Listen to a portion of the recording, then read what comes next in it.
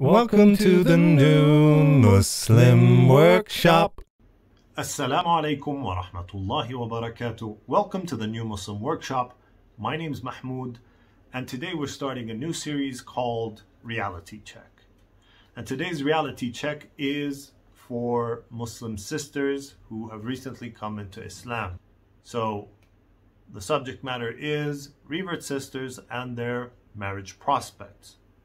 And what I would like to do is convey to you some advice that comes from my experience, that comes from experience of friends of mine and family, and just the general collective experience of Muslims.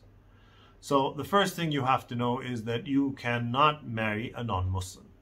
Once you've become Muslim, you can only exclusively marry Muslim men. I will leave you to research the reasons why that is the case, but you cannot marry a Christian, a Jew, a Buddhist, a Hindu, a Rastafarian, an atheist, or whatever else. Number two, please, once someone has come and asked for your hand in marriage, you need to perform your due diligence. And that means that you need to go and ask about that person, and you need to give yourself a good chunk of time to research and investigate to see if that person is a good person, if that person follows the teachings of Islam, that person prays in the masjid, that person pays their zakah and sadaqah, that person has good ethics and manners. So the criteria for getting married to someone was laid out in the hadith of the Prophet ﷺ for men. And the hadith, we can make an equivalency for women, and a woman can use it because it kind of works out. So the hadith is narrated by Abu Hurairah radiallahu anhu, where the Prophet ﷺ said, a woman is married for four things: her wealth, her family status, her beauty, and her religion. So you should marry the religious woman, otherwise you will be from the losers. And this is from Sahih al-Bukhari. So this is a Sahih hadith, and it's very, very well known. Now, the same can be said for women. When a man comes to ask for a woman's hand in marriage, she might marry that person because they are wealthy, or because they come from a good family, or because that person is good looking, or because that person is religious. And the best thing you can do is marry someone because they are religious. Now, that doesn't mean that you cannot have combinations of that. You can have combinations where a person is rich, is good looking, and is religious. I mean, and obviously the perfect combination is having somebody who is rich, good looking, from a good family, and religious. But this kind of like the complete package, but that doesn't mean that you always get that. You might find somebody who's a good person from a good family and is religious, however, he's not very rich. Or he comes from a middle-class family, which is fine. So, we've made the equivalency. A woman can marry a man because of these four things. However, the best trait that you can find in a person is that they are religious, that they fear Allah. And that's important, because if they fear Allah, then they will fear Allah in you, unless they are hypocrites.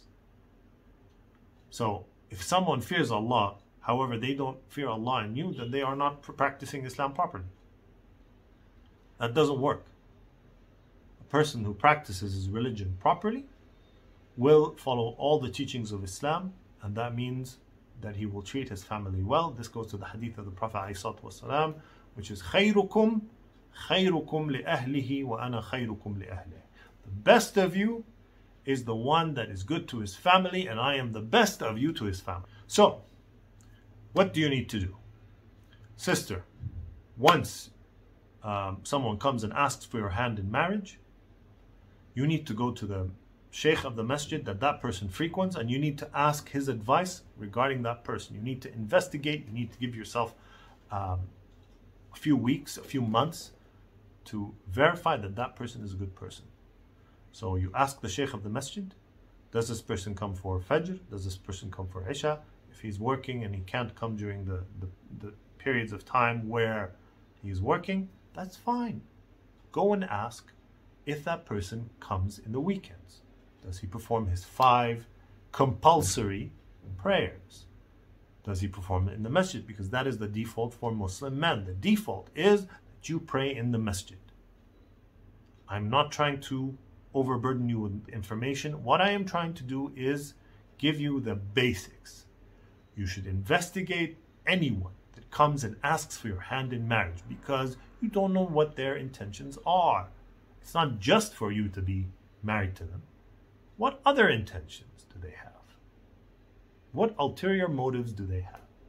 That person could be great, could be a brilliant person, and they don't have any ulterior motive except to be married and to fortify themselves from the outside world. They want to have a family, they want to have children, they want a good wife.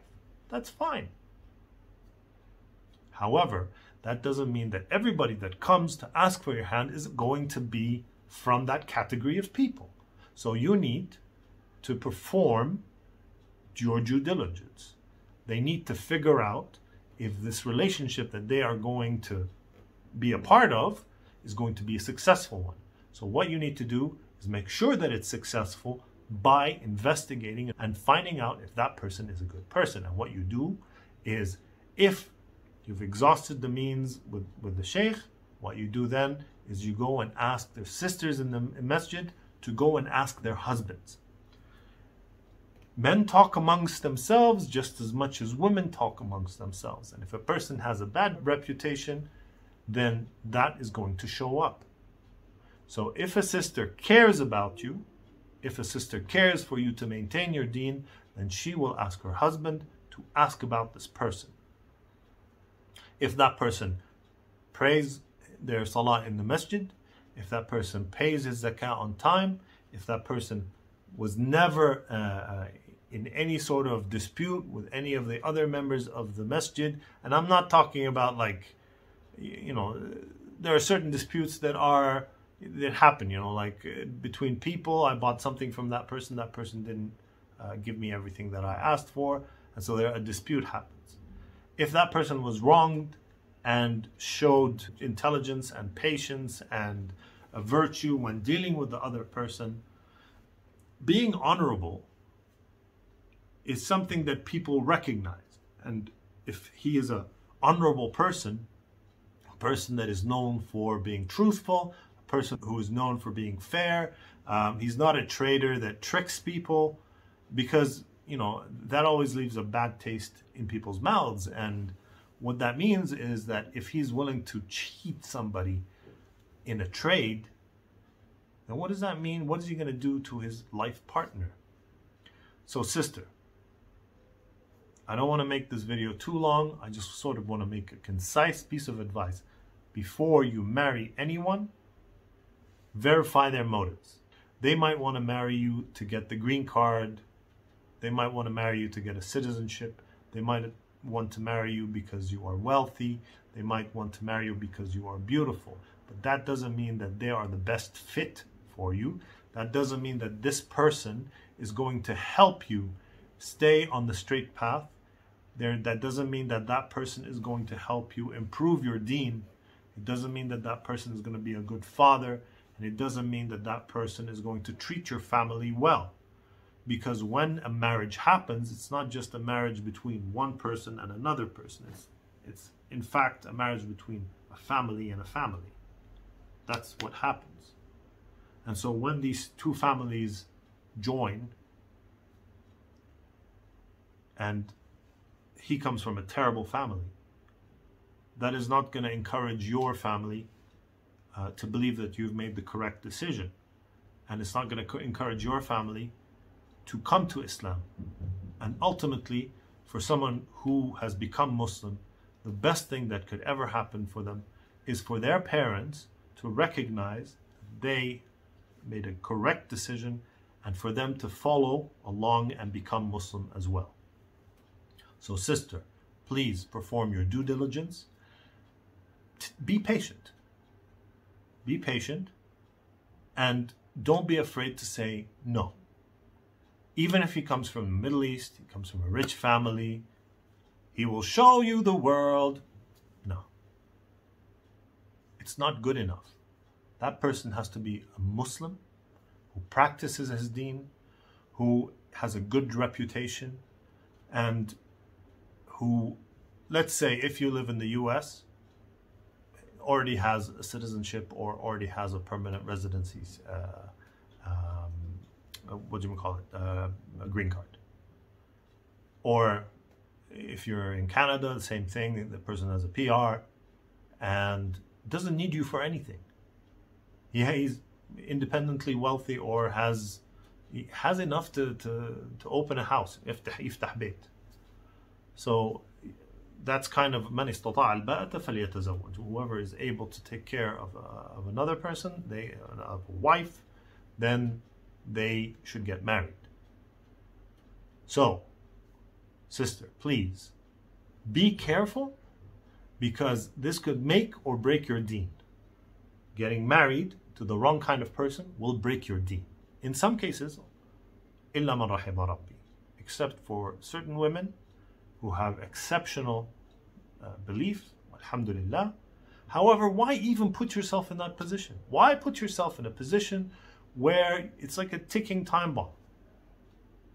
Some men, once you marry them, they become better. They become better Muslims.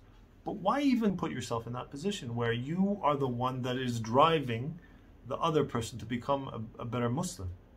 What you need is a man who maybe has a higher understanding of the faith, who has more knowledge than you, so he can help you out. He can be a fount of knowledge. He can help you become a better Muslim. He can help you reach Jannah. That's the dream.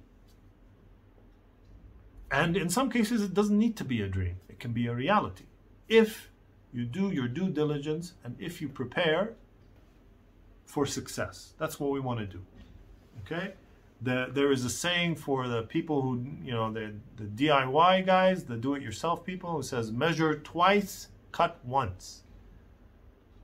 It's measure twice. Take your time. See if that person is the correct kind of person. Don't prolong it for years, obviously. But if you have verified that they pray regularly, that they do not indulge in things that are haram, they do not gamble, they do not fornicate, they're good people, they fear Allah, they have knowledge, they have a good reputation, they are honorable, then you're good. You've done what you can, and the hadith goes, aqilha wa tawakkal. Okay? You've done your part as per what Allah requires. Everything is in Allah's hands. However, you've done your part, and Allah does whatever Allah wills. If Allah wills that person lose their faith, it's not because you didn't do your due diligence. It's because Allah decided this.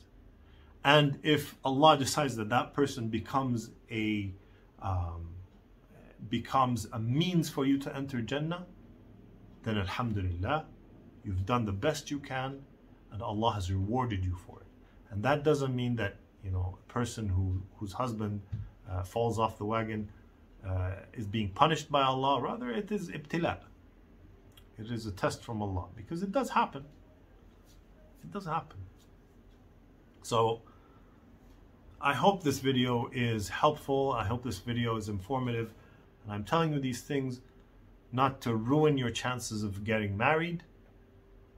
Rather, I want to improve your chances of having a successful marriage. Thanks for listening. Sister, please, if you have any questions, please leave them in the comments below. Please understand, I am not trying to make your life difficult. On the contrary, I am trying to make your life much better than what it is right now, so that you can have a successful marriage, so that you can have happy children, and so that your deen is intact and fortified. Jazakumullah khair for listening. I hope it works out for you, sister. I hope that you can maintain your faith and your deen, and that you and your future husband have the best of marriages and the most pious of children, inshallah. If you enjoy this kind of content, please consider subscribing. Please consider hitting the notification bell.